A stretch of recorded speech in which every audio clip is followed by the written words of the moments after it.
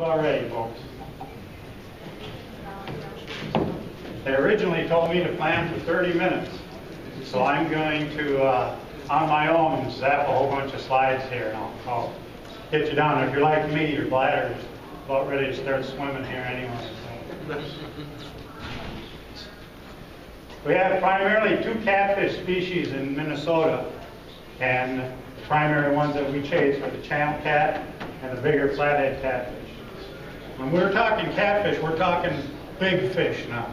And I mean big fish, kind of try to pull you right out of the boat. Channel catfish, state record's 38 pounds. It was caught in northeast Minneapolis back in 1975. The flathead catfish, state record is 70 pounds, was caught in the St. Croix River near Marine on the St. Croix back in 1970. So when we're talking catfish, and the reason I keep bringing this up is, this is what most of us are chasing. That's a flathead catfish that's over 50 pounds. This is a channel cat caught in St. Croix. It was a 35-inch one with a 25-inch girth. The thing I want to talk about now is the primary catfish fishing waters in Minnesota. The best known waters are the Red River, the Minnesota River, the Mississippi River, and the St. Croix River. And the thing most Minnesotans don't understand is we have in Minnesota some of the premier catfishing waters in the entire country.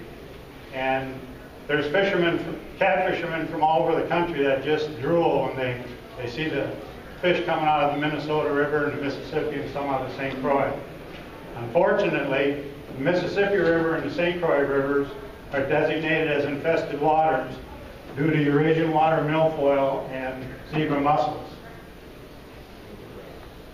Early last summer, I got a call and said, inviting me to join a catfish work group, and I was all over that.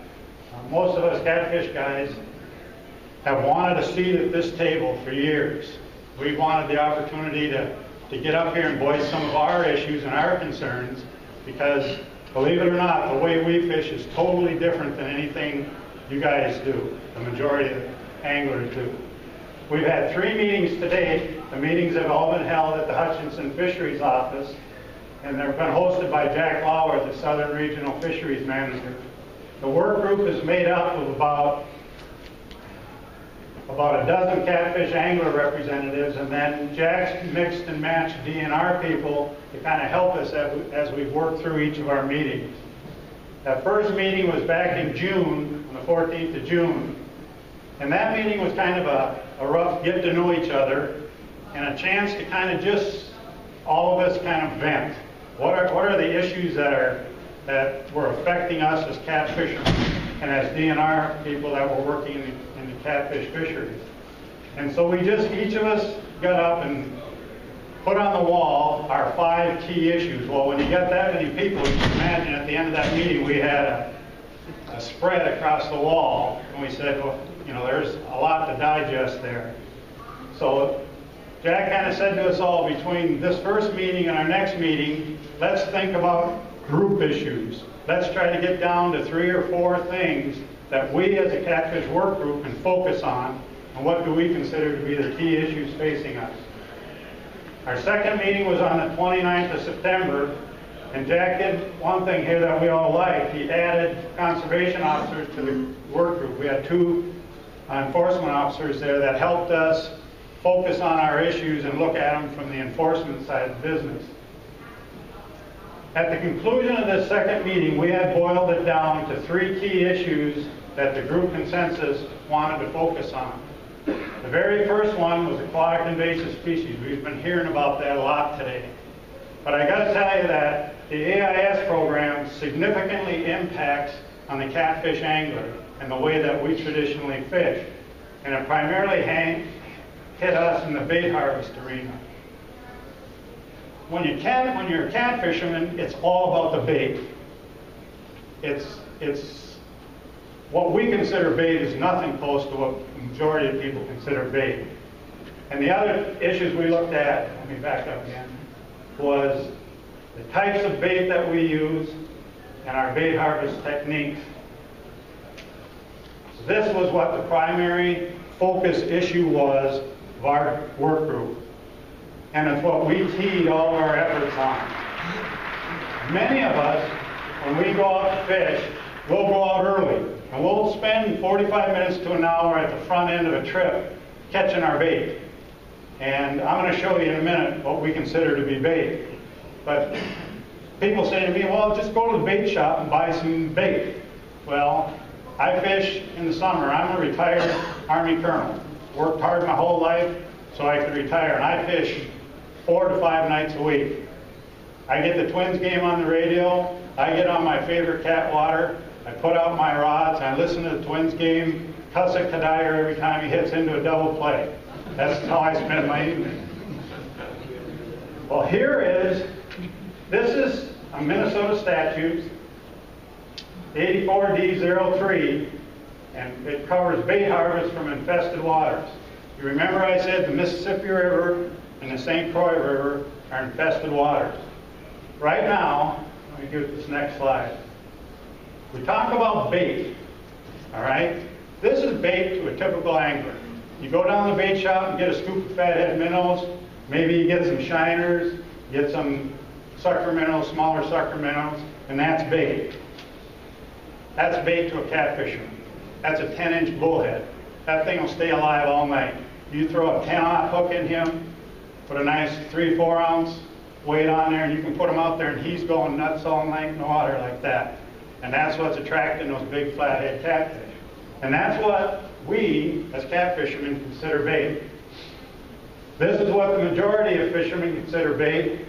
This is a 12 to 14-inch sucker. If we can get those, they're a great bait. Okay, guys say to me, well, you can buy those at the bait shop. Just stop down at the bait shop, buy yourself some 8-inch, 12-inch suckers. An 8-inch plus sucker minnow will cost you $1.50 a piece, 18 bucks a dozen. Fish 4 to 5 nights a week. And tell me you're going to spend 18 bucks a dozen on sucker minnows. And when you buy them, you put them in the bucket, you get there and lift the cover off the bucket, and 6 of them are floating belly up, and the other 4 or 5, 6 are all sucking air, and you're trying to keep them alive.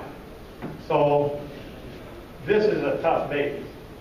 This is a bait. Guys say, geez, what is it? That's a sheep's head. Boy, they're great bait.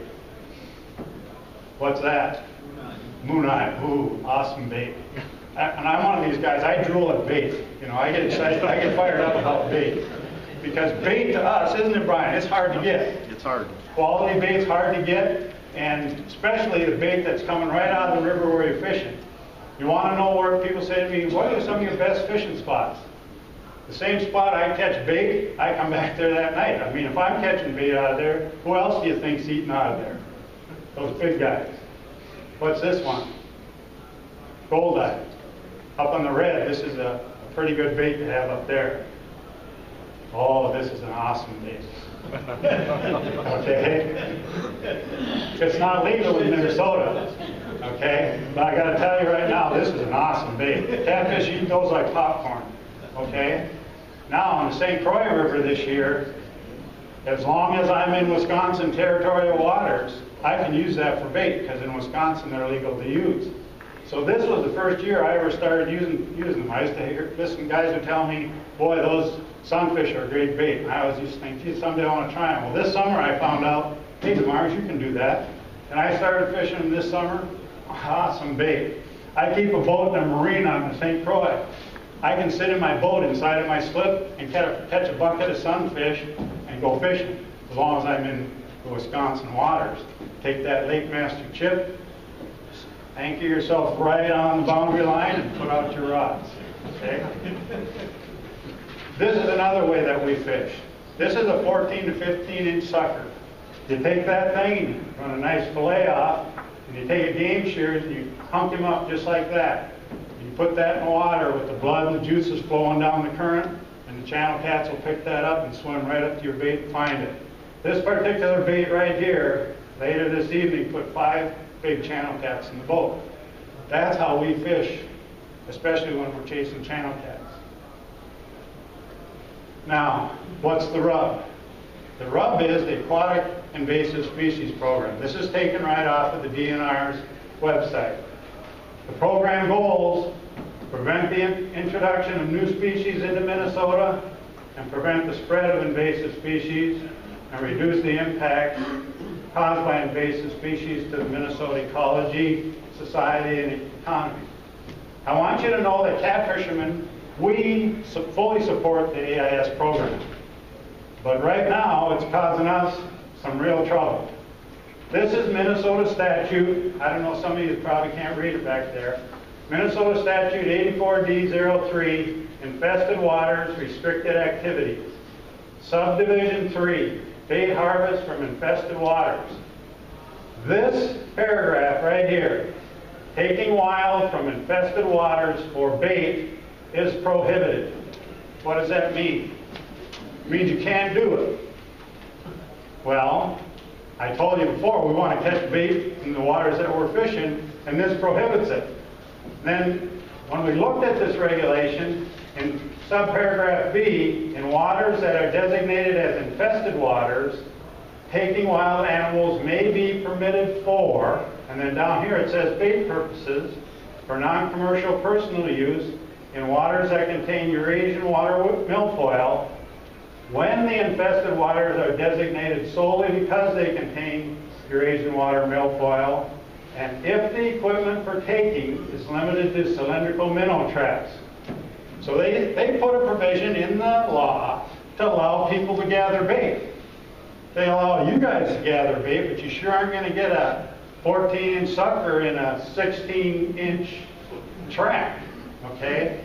The other problem is the Mississippi River and the St. Croix River are contaminated with zebra mussel. So this regulation doesn't apply to that.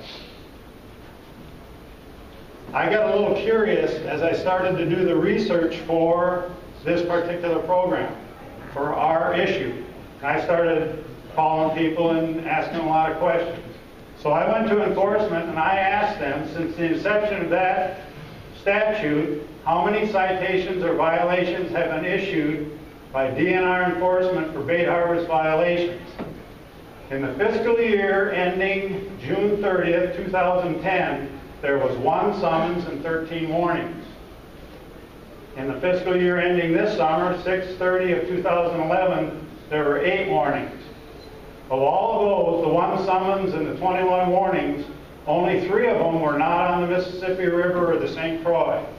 So what does that say? They're enforcing it. So far, they've been doing warnings. But what did you hear the commissioner say when he was talking today? We're going to tighten up the AIS things.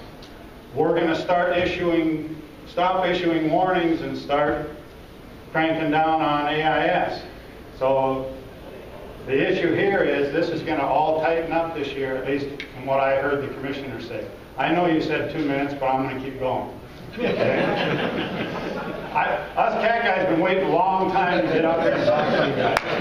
So you guys sit down and listen today. This was a challenge that we were facing as a catfish work group. Working within the goals of the AIS program, is there a way to seek compromise that will allow the harvest of bait from infested waters and at the same time continue to control the spread of invasive species? What's the biggest complaint most of us got about government right now? They can't compromise worth a damn. Everybody's dug in and saying, this is what I'm going to do. Us catfish guys are saying to the DNR and everybody else, hey, we'll compromise. All we want to do is be heard, and we want some compromise on the way we traditionally fish. Okay, I'm getting kind of wound up here. This is the approach that we were going to take in approaching our compromise. Oops, this thing's kind of hard for me here. Before we can ask the Minnesota DNR to compromise on statutes and rules that are already in place, we must ensure that our proposals are well thought out and our proposals will not compromise the integrity of the existing safeguards. That was the approach we as a work group were going to take. Now, I'm a retired U.S. Army colonel. I have an extensive background in military operations, plans, and training. And so when you're working things, you kind of fall back on what you got experience with. And one of the standard operating procedures in military planning is risk management. We do it every time we're planning a mission. We take that mission and we break it down and we analyze it to determine what the risks are. And then we try to figure out, based on those hazards and those risks, what kind of controls can we put in place to mitigate those risks? And I will say to you that that hasn't always happened when some of these regulations and stuff have been put into place. It's so easy to say it's prohibited. Well, come on. I mean, we've still got to fish. Can it stop us from fishing? And sometimes we're going to, as this thing gets bigger and harder to work, that's the problems we're going to face. We've got to come up with ways to compromise this. So what we want to do is look at a risk management approach to our proposals that will ensure they bring a safe solution to the table. And that's the approach our work group took as we went into meeting 3. So on the 13th of December, we had our 3rd meeting, and I heard today we had a charter for 3 meetings, and maybe we've had all of our meetings already, so I better get this on the table in case we don't get to meet again, okay? But this is what came out of our 3rd meeting. I did a presentation to the group on risk management, and this is the definition of a risk. It's characterized by the combination of the probability that a program will experience an undesired event, and then the consequences, impact, or severity of the undesired event were it to occur. That's what a risk is. Risk management is a 5-step process. I'm not going to read these to you. I'll just tell you, the first thing you do is identify the hazard of the risk, assess the hazard of the risk as the second step, develop controls, and then implement your controls. This is what the probability is. It's the likelihood an event will occur. And you try to categorize it in these 5 ways. I'm going fast now. This is the severity. Again, it's the expected consequences of an event, and those are the consequences. You take what your probability is, and you take what your severity is, and you use this matrix to come up with a low risk, a moderate risk, a high risk, and an extremely high risk. This is the U.S. Army's risk assessment matrix. I figured if it worked for them, it should work for us. So I use this matrix to put together our plan.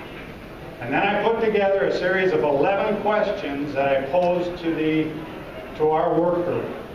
First 2 questions are the crux of the issue.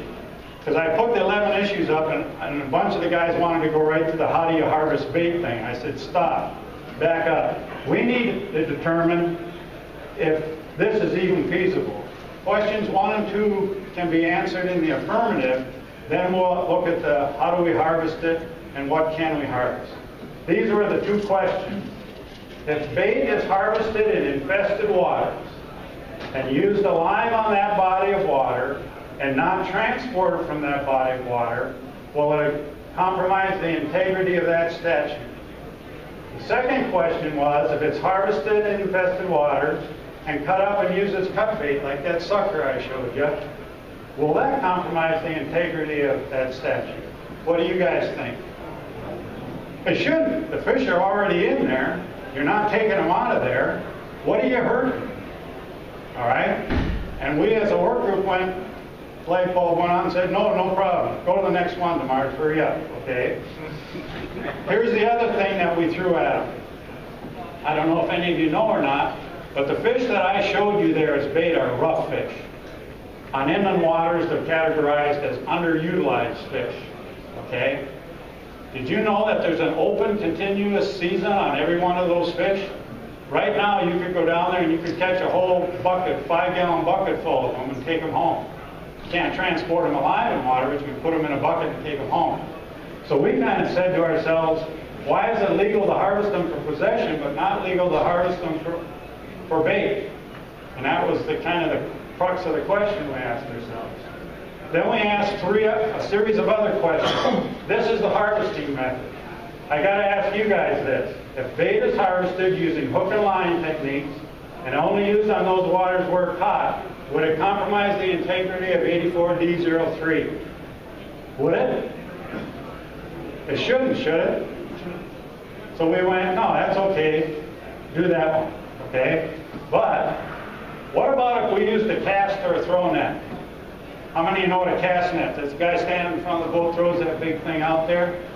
Well, it's illegal in Minnesota, isn't it? Well, it also would probably compromise the integrity of that, because once you throw that in the water and catch the bait, guess what? The net's contaminated. So now you got an issue with the net. So we as a work group said, no, let this go. So we let all of these go that talked about using seines, using traps, etc. And then we came down to the last two. The use of rough fish and the use of game fish. Well, we catfish guys really like the idea of using game fish for bait, but I know that most of you guys would panic at that to see us out there with 15-inch walleyes on the end of our hook. But I got to tell you that it is done in other states. But we as a work group said, in the spirit of compromise, we don't even want to go there. We don't want to get in that fight. We don't want to go there. So we X those out. And we thought those other two questions were good. Okay. So we as a work group got done and said, yes, let's do those. This is our final risk management worksheet that we put together. Here was our task, to find a compromise on our bait harvest issues that would allow the harvest of bait. These were the hazards to that. All right, and that was the transportation of infested waters or live infested bait. And this was assessing those hazards, and it came out to an overall risk. If you just tried to do this without putting any controls in, the likelihood of that happening, let me go back here, was probability was occasional and the severity was critical. So we come over here to occasional, and we go down to critical, and you'll see it puts us right here, and it puts us in a high risk. So we said, as a work group, we said we can't do that. So let's put our controls in. What about if we limited the harvest to hook and line? What about if we said the bait would be limited to use on the same body of water where you caught it? Or what about if we said we would not transport any bait alive from that body of water? With those controls in place, we determined what is called the residual risk. And we came down here, and now it is unlikely and it is critical. We go over here and we say unlikely, we come down to critical, and guess what? We got a low risk now. So we are saying,